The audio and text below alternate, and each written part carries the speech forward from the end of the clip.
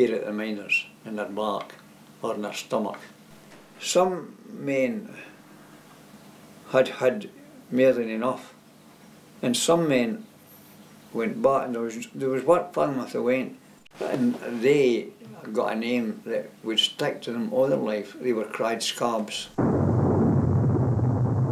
And that stuck to them. And they, I wouldn't have been that, were liable to get their windows smashed. Some men that had to work with were loners because people wouldn't speak to them. Connell Park was the largest of the mining villages in New Cumnock. At its peak, it was home to 1,200 people.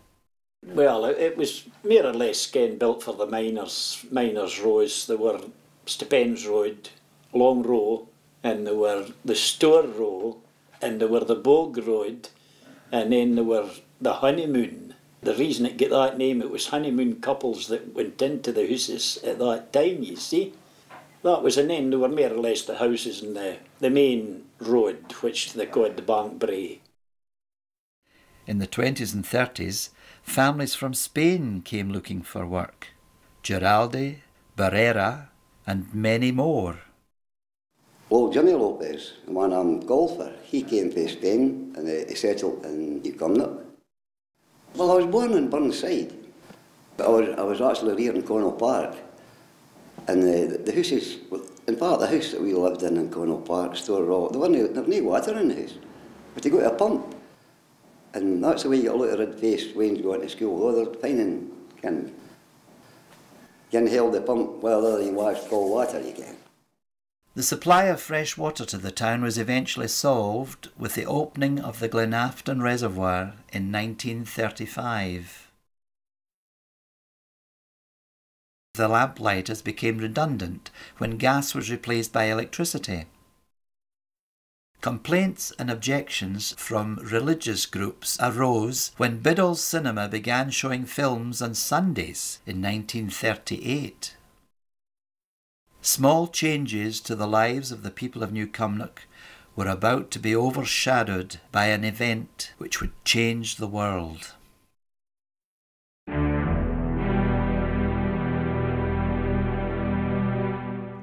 See, the houses in North View here, they were in Venice there.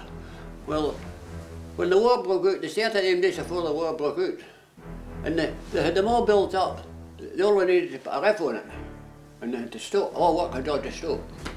See, when the war started, they rounded all the Italians up and taken them away and put them in camps.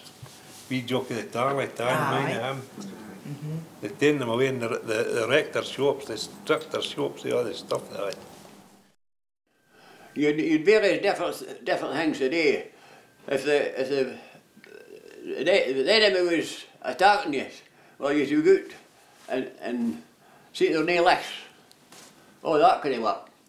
We were landing anywhere in France where we possibly could land, because a farmer's field was an obvious place.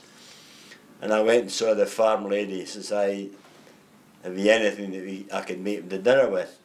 Oh, and she gave me some tatties and some eggs. So I was busy making, and I was boiling the eggs in a tin helmet. We had a raid. The Germans came and raided the field we were in. The bomb landed, and up went my dinner. Tin helmet and all, 300 or 400 feet in the air. That was it. But there was a German aircraft had flown right up down the valley, and they actually dropped a bomb in Kirkconnell Station, next to Kirkconnell Station. And Lord Haw Haw claimed that night that an important rail junction in the southwest of Scotland had been destroyed. But they actually blew the gable in at the cooperative down there and killed somebody's pet rabbit.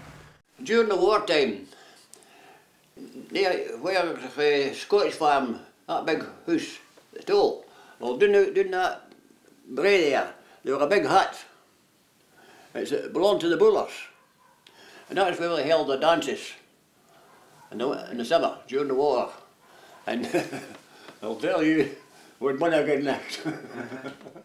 And when it showed the news, the mine, when it showed the news, at the picture house, and Hitler come on.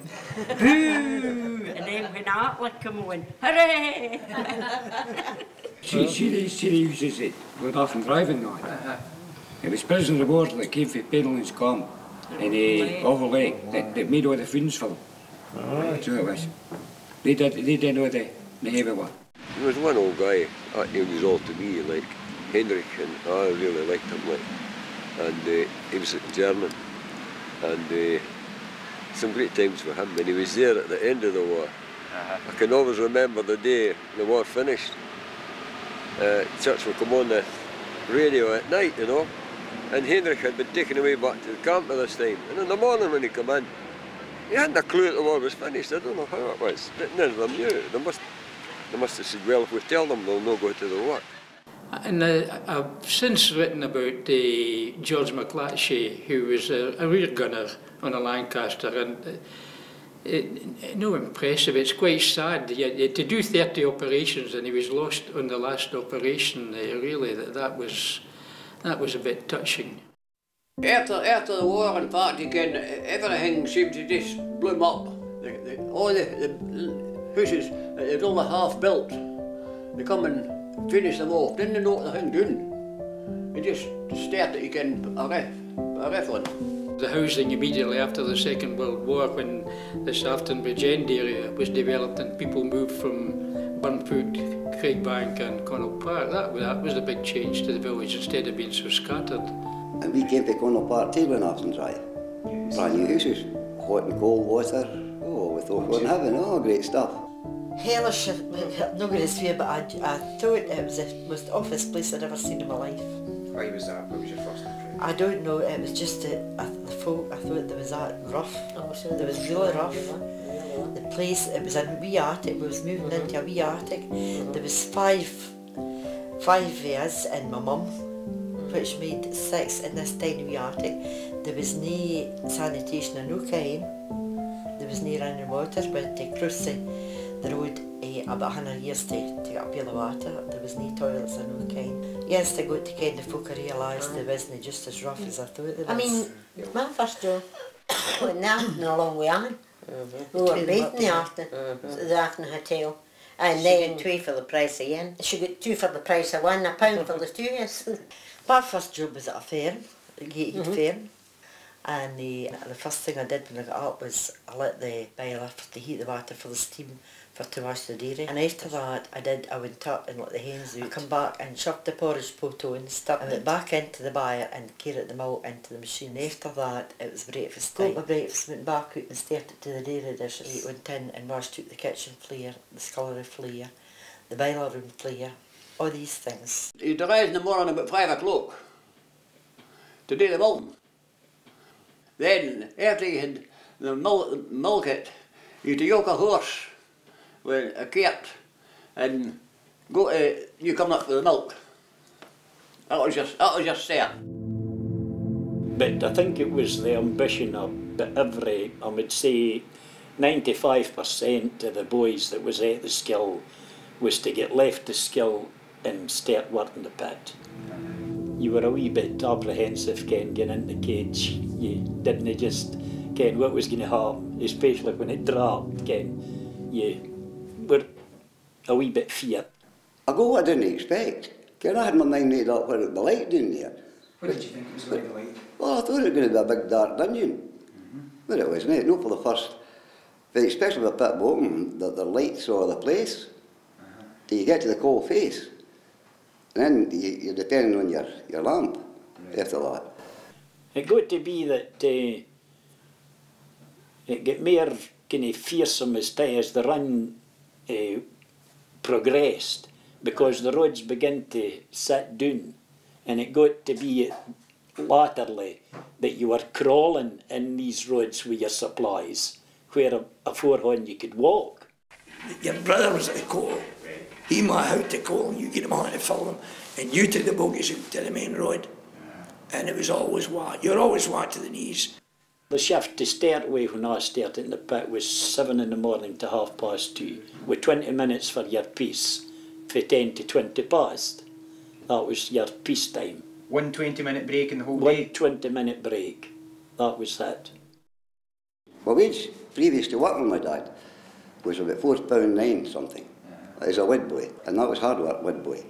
When I went with my dad, my week's wages were £18. But that week, after working with my dad, my mother gave me had to put the ties into my mouth when I come home. I was like tired, but only 10 a week to harden up to it. The doctor usually stayed in the house and helped the mother to look after all the sons that was working. And they brought in the wages, kind of style, so that the one really, the place for women was in the home kind of style, looking after the men. Every house that I kent had what they cried a pit chair. That was where you put the pickles in about the fire. They were ice soaking water. If it was no water, it was sweat. And hung around about there, and then when they dried, your mother or your sister or somebody took them out to the house and belted them off the wall to knock the stuff and scraped your bits. A miner worked one shift a day. A miner's wife worked 3 shifts a day, if you came up round the clock, especially when her family set it working. So what I used to do, when I was a boy, I can wheel my mother shouting, "Here they're coming, calling, put that chair out." They set the chair out of the bar door and somebody picked it up and buy and had a dance down there. Entertainment, you know. They used to cut each other's hair and cobble their bits. Believe it if you like, it was a common belief that men didn't wash their back at waking their back.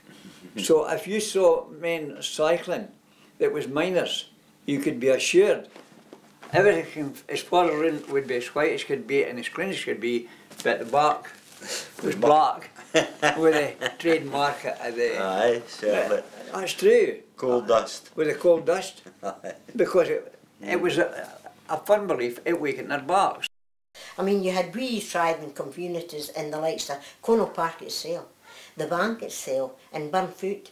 They were all wee individual communities with their own kind of life and neighbours and friends.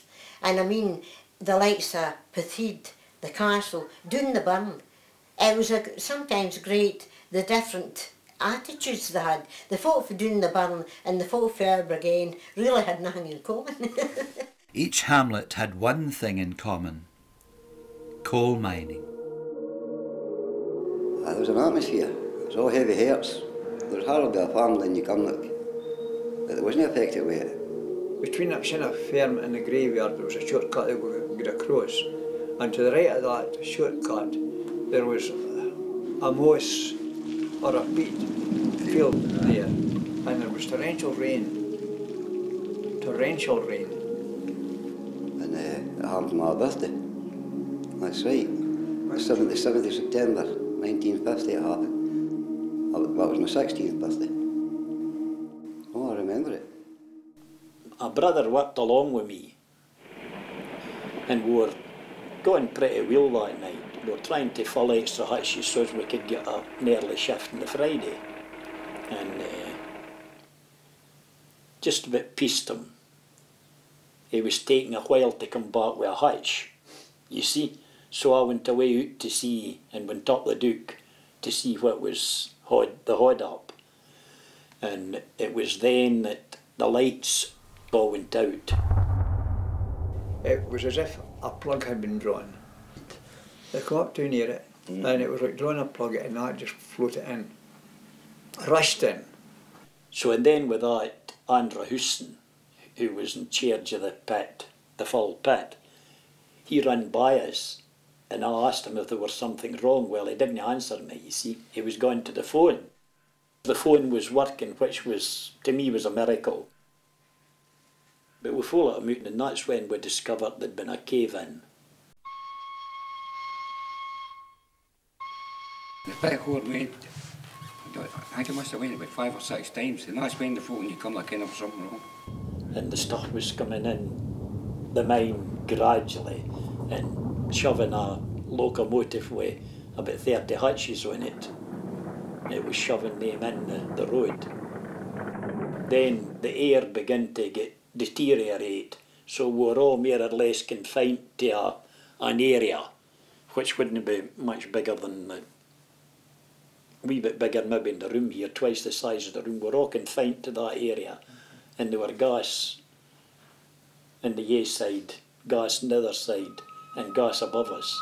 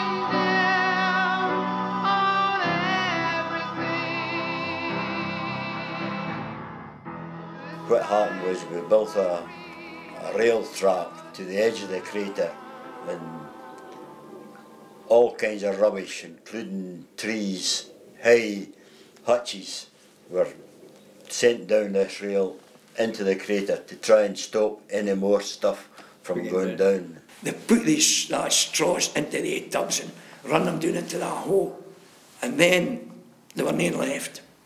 So they gave us axes and saws out the store and sent us up to Seaforth. There was a wee wood out there, and we cut down every tree that was in it. And that was during the night. And when it get light, and I saw where we'd been working, I think I turned every colour under the sun.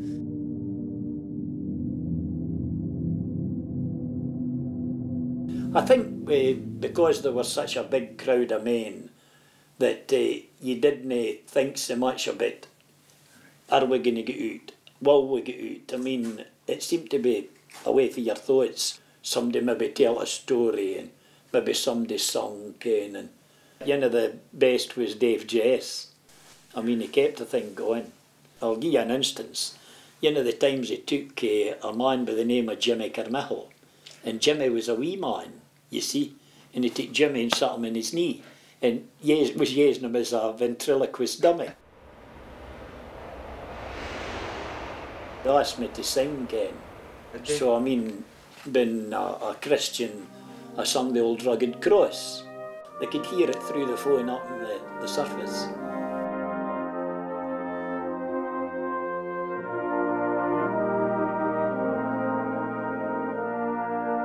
And of course by that time there was reporters and whatever, photographers.